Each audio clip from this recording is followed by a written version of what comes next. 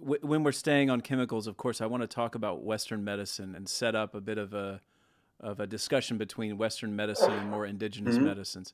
Hmm. And it seems to me like what Westerners tend to do is we want to go down to the forests and extract and bring things back. So we're Right. miners, right? We mine the territory and bring it back over here. It Right. it it seems like everything would be better, right, if we could use that term, if we would learn from the relationship that the indigenous folks have with nature, plants, and I mean, although that cat's probably out of the bag. So I'm sure that's ultimately incredibly frustrating for you to be over here, over there, and the culture shock that comes up as a result. I think part of the challenges of this type of work, when you're working with other cultures, whether it's indigenous peoples in the Amazon or wine peasants in France, is to be able to go back and forth and be at home in both. And yeah, I mean, I wish that everybody who had a problem or wanted to experience it could go to the Amazon and take ayahuasca in a completely traditional setting, but the demand's too great. Right. You know, you look at Huautla, the center of the mushroom cults, and you see all these gringos walking around with plants of gods going, now I want to try this, now I want to try this, now I want to try this. That's not exactly honoring the sacred, but you have to understand and respect their need for knowledge or healing, because Western medicine or Western spirituality Yep. is not meeting their needs. There was a tweet the other day by a veteran who said, how do we get people back in the church? And I said, entheogens, right? Which Yes. which fits in with Brian's thesis. And there was a great quote from a guy, an anthropologist who worked with the Native American church, and he said, the Indian goes into his teepee, no, the white man goes into his church and talks about Jesus. The Indian goes into his teepee, takes peyote, and talks to Jesus. Yeah. Why don't we Okay, have religious so experience? right, and of course the point of Brian's wonderful book, The Immortality Key, is we've lost that was in Christianity, Yes. right, and that when you're not taking ergot with the little wafer, you're not seeing the blood on the line. Okay, and but you know, I don't want to pick on Christianity here. Since Brian's book came out, they found marijuana on an altar near Jerusalem, so that the Jews were using these mind altering substances as well. Now, when you find marijuana on one altar in Israel, or when you find ergot in one chalice in Catalonia, does not mean that, you know, at the Last Supper, Right. that the Holy Grail was full of ergot. But I just reviewed Brian's book, and I pointed out, if this is true, and the only way to prove this is to search for the Holy Grail, which is the Holy Grail, right? Carl Ruck Of has a course, different theory. Carl Ruck's talking about all the mushrooms that were in all those, he's got Christ or Christ-like figures doing communion with mushrooms, and the fly agaric is the. Uh, right. Well, you know, people said Ruck's thesis would never be tested, and then Brian came up with the chalice, it's radical. right? So Ruck is living the good life, and He that is. all these people who dismissed him, and he proved to be an ethnobotanical Cassandra. He's humble about it too. He's got a nice kind of humility. When I was really propping him up and saying, "Man, you're right," and he's like, it's really nice to see. Well, he's had a long time to digest it. I only met him once at the inauguration of the Watson Library at Harvard, and you know, he struck me as a brilliant guy, and time has proven him right. Yeah. I mean, it's nice to live long enough to see that when everybody said you were full of shit, they were wrong and you were right. That's right. I spoke with him post heart surgery, and he was just as. Mm-hmm. I mean, he sent me 5 PDFs of books he's written in the last few years. I mean, the guy's just a Mm-hmm. literary fountain, just still coming out with all this stuff. So, okay, well, let's back up. Can we do that? Can we look at? I love that you brought spirituality into it, because I definitely want to get to that. I'm very interested in the Mm-hmm. religious and spiritual nature of the indigenous communities in South America. But can we explore Western medicine and Western spirituality, and then compare that or look at it in relationship to the indigenous folks? Sure. I think that we have lost a spiritual aspect. You could say it's because we don't take mind altering substances in church or synagogue or the mosque. And remember that all religions have some sort of mythological aspects. Moses talking to the burning bush, or Muhammad ascending to the heavens on a magic steed. And ethnobotanists would say, yeah, I know where that happened, how it happened, what they took to make it happen. Yes. Some would consider that a sacrilege. And so I don't want to make it seem too dismissive, like either you agree that Muhammad took ayahuasca, or I don't want to hear from you. People do have spiritual experiences with no drugs.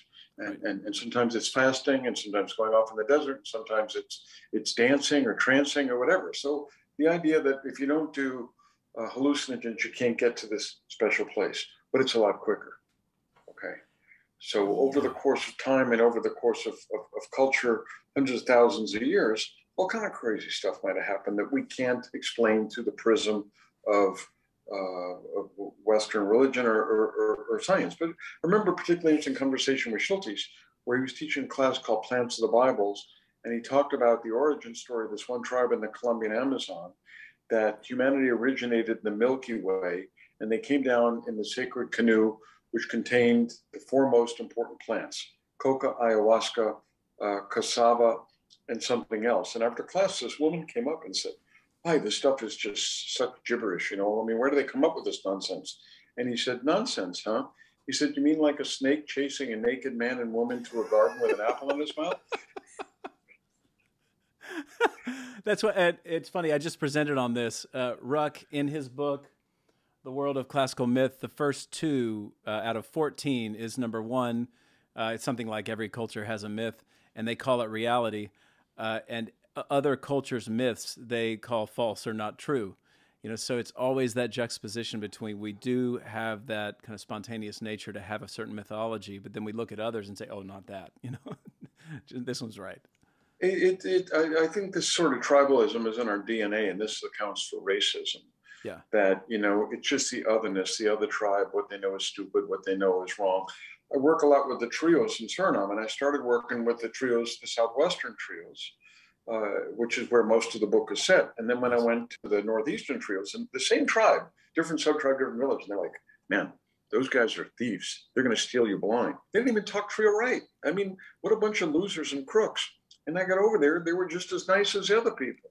Then I went to work with the trios across the border in Brazil, and they're like, dude, you got to be careful with those trios, man. They're just a bunch of bumps. And this said to me that, you know, we're just kind of born and bred to be distrustful of the religions, of the people, of the colors, of the belief systems. And most of this is nonsense. You know, most of this is nonsense. It's interesting to me, and this is probably the romantic side, I know it is, of me, that says, you know, when these substances, in particular, the entheogenic substances, they get, to use kind of westernized language, the ego's out the door. Right. And so that thing, that differentiating thing inside of us, that organ of orientation that says, you know, you and me, it goes away. So you would think on some level there would be this kumbaya harmony, but in fact, through your book, there is a lot of war. There were a lot of really shady things. And in particular, the competition amongst shaman, where they're fucking with each other, and you know, Totally. you're like, Totally. what's happening? Yeah. No, I was working with a shaman in Oaxaca, and the great shamans of the Mazatecs are basically women. There's only one other group that I know that to be true in the world, which is the Shipibos in the Peruvian Amazon. Uh-huh. And I said to this woman, I said, look, I'm really interested in diabetes. I'm Jewish, a lot of diabetes in my family, my religion. Do you know anything for diabetes? And she said, sure. And I said, would you be willing to share it with me? And she said, sure, but on one condition. One condition. Sure, what's that? She's, don't tell that shaman next door. She'll steal my secrets. Like intellectual property rights, Totally. compensation. You know, it's like, no, you know, just don't share it with the tone of her thing. So it's just the human condition, you know, to be a bit suspicious, to look down on other people, to not want to share with other people. And at the same time, you know, there's this empathetic impulse in most of us. So, you know, it's like Walt Whitman, I contain multitudes, man. This just totally embodies that. Well, and this is what my friend Jeff Kripal has talked about publicly, but we've also talked about it in different spaces, that there's a certain romantic morality that people project onto these substances, as if you take these things and then you're a moral person. And it's just not that way at all.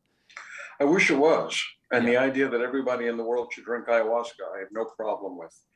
But I read a really troubling essay called Lucy in the Sky with Nazis. that some of these far right people are totally into this, and it's part of their cult. Right. And like I said, it's like the scalpel, can be used for good, but can be used for evil. So this idea that we're all going to take these drugs and go to Haight-Ashbury and take our clothes off and dance in a circle, it's a little simplistic. That's right. Well, again, that's the romantic kind of freedom from whatever enslaves us. And of course, the I'm projecting here, but the Nazi has one idea of what is enslaving, and the hippie on Haight-Ashbury has another idea. So you're going to get different issues there. True. But I'd like to emphasize, and I do this in my podcast, Plants of the Gods, and try and do it in every episode, which is that these are plants that can heal, and these are plants that can hurt. Yeah. Okay. I have people say to me, well, it's a natural substance, so it's got to be better than a synthetic substance. Really? Like strychnine? Yeah. This idea that, well, what could go wrong? The thing says take 3.5 grams of the mushrooms. I'm a tough guy. I want to take 5. Doesn't always have a happy ending, right? No. Yeah, except I do like if you are in a community that is mindful of something like integration. Right. But we do this in psychotherapy. I mean, somebody has a trauma, and it's how you integrate or work through the trauma, which is why a guy like Bill Richards would say there's no such thing as a bad trip when you are able to explore it in a safe container, which, I don't know, I guess that's our modern day interpretation, rather our modern day healing ritual that we have. You go to the psychotherapeutic container, and there hopefully you can process through whatever came up.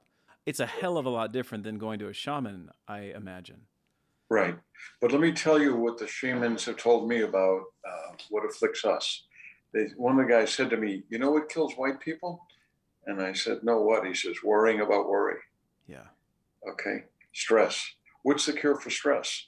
I mean, I'm not a physician, I'm not a psychotherapist, but I haven't run across a cure for stress in Western medicine.